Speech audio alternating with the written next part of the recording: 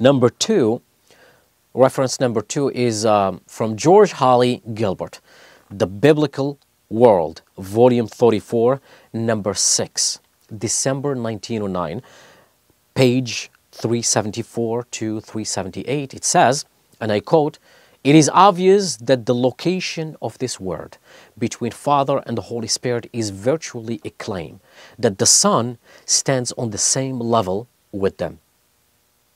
The possession takes him up, as it were, into the very center of the deity. But this claim, the words of Jesus in our oldest sources stand opposed, unique and divine, as is their claim regarding the character of the Master. A claim like that of the baptismal formula, but in the clearest, most unambiguous terms, assert what is diametrically opposed to the implication of that passage. They assert manhood. They deny attributes of deity. Examples, omniscience and absolute goodness.